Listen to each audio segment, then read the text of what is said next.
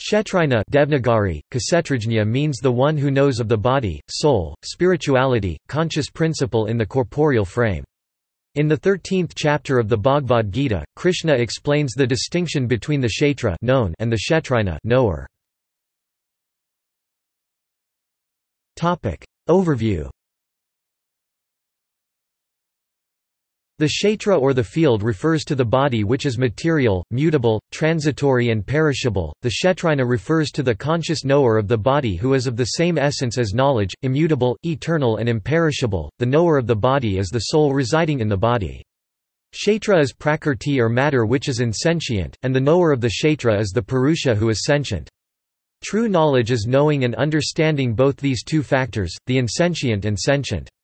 The knowledge of prakrti only, is called the apara vidya or lower knowledge, and that pertaining to the purusha is called the para vidya or higher knowledge. In the Bhagavad Gita, Arjuna is told that the distinctive nature of God is eightfold, constituted by the five primordial elements, mind, intellect and the ego sense, but that is the lower nature which is inferior, impure, troublesome, whose essence is bondage. The higher nature, which is the pure essential nature of God, is the higher living being, the kshetrajna, the field knower, the cause leading to the assumption of vital force by which the world is penetrated and upheld.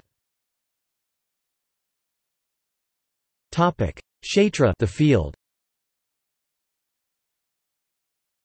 In the opening sloka of chapter 13 of the Bhagavad Gita, Krishna defines kshetra and establishes the identity of the individual soul, the conscious knower of the kshetra, with the universal soul.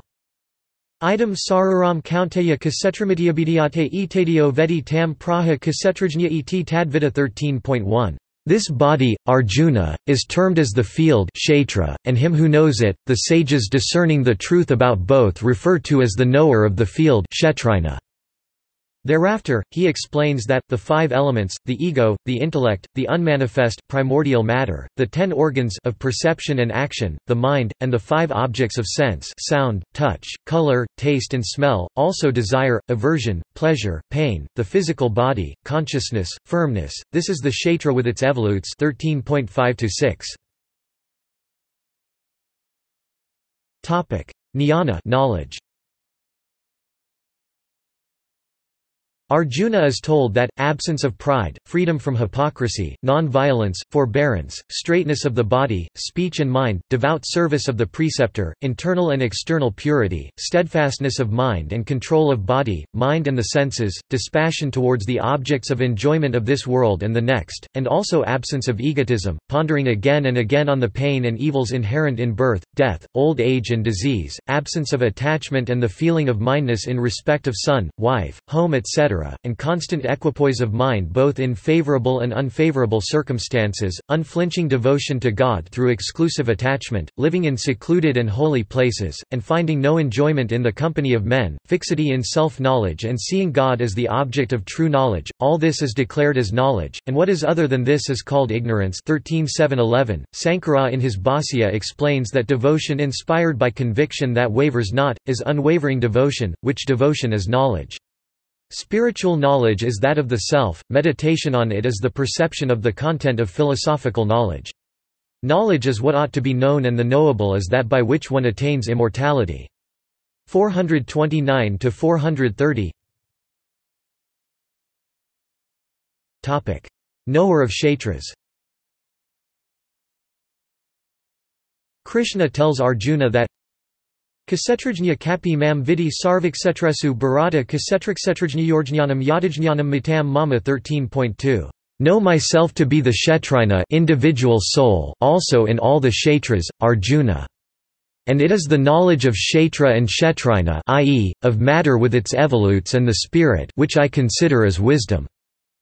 Having identified himself as the kshetrajna, Krishna proceeds to describe in detail him who is sat being and asat non-being, both, the sole witness who is eternal and present everywhere and in all things, and failing to reach whom, speech together with the mind returneth Taittiriya Upanishad 2.9. This indescribable entity is Brahman, Jnaniam the object worth knowing, Vijñāya Madhbhavaya Upapadyat in whose being the devout knowing which reality enter merge 8.18.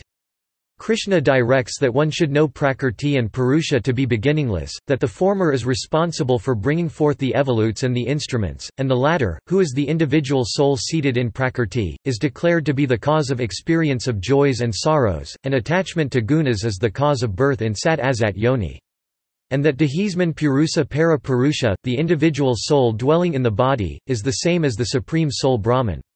Thus, Kshetrajna is the pure conscious spirit that is Purusha and Atman.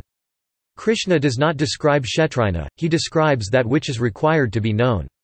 When Jnanam Jnana is realized, there disappears all duality and separateness in the form of knower, knowledge, and what is to be known. Every kshetra does not have a separate Kshetrajna, the Lord is the supreme Kshetrajna in all the kshetras. Vedic concept. The concept of sameness or oneness of the individual soul and the universal soul emphasized by the Upanishads, the Brahma Sutras, the Bhagavad Gita and other allied texts is but an echo of what was long ago revealed to the Vedic rishis and has lingered on.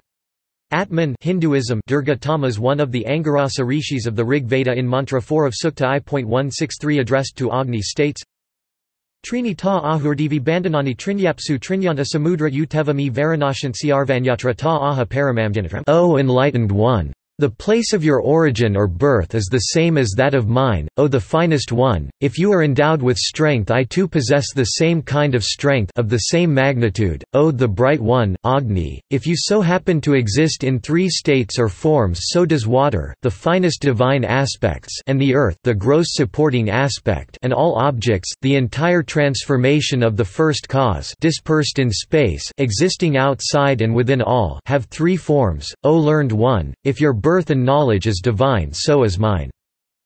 This unique awareness of sameness, which is actually the awareness of oneness, is the knowledge of reality, the true knowledge of existence, gaining which knowledge the true seeker of knowledge ceases to see difference in this wide world, which difference is seen only as so many names echoing and re-echoing persistently in one's mind. Sankara's opinion. Sankara, in his commentary on Chapter 13 of the Bhagavad Gita with regard to the distinction between Ishvara and Jiva, since the identification of the prajna, the self in deep sleep state, with Ishvara is problematic, states, Now as to the objections that Ishvara would be a samsaran if he be one with Kshetrajna, and that if Kshetrajnas be one with Ishvara there can be no samsara because there is no samsaran, these objections have been met by saying that knowledge and ignorance are distinct in kind and effects, that all that is knowable is the kshetra, and Kshetrajna is the knower and none else. And, therefore, avarna dosha, obscuration of intellect, which is the basic feature of deep sleep, affects only individual beings and not God. References